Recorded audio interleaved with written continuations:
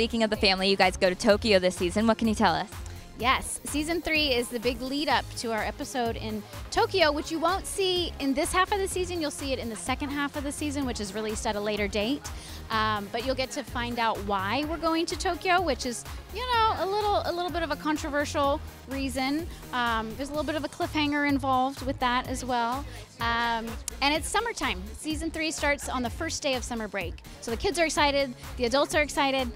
We have lots of summer fun in the backyard. We do 4th of July. We have a food fight. It's just a lot of family togetherness. And I love all the guest stars. Who can we expect this season? Season 3 is a little bit lighter on the guest stars. On the second half, we do have Lonzo Ball appearing in one episode, and so that was super fun to have him on the set. But no, we have a lot of familiar faces returning from Full House, which is always great to see.